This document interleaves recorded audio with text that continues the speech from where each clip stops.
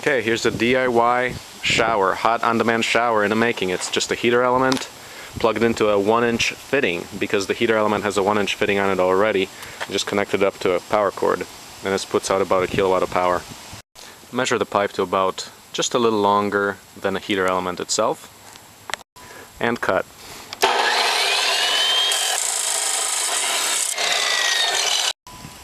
And connect water lines.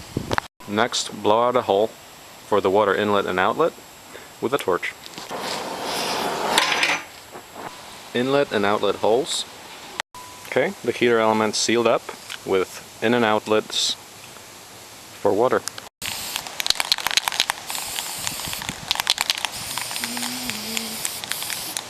Alright, tape the fittings so we can put on our heater element in there. So we give it a couple of turns.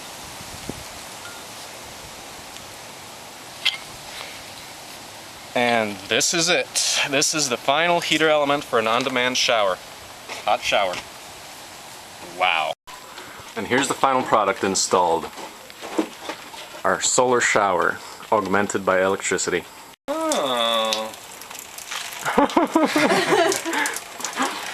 Oh, we got warm water. Mm-hmm.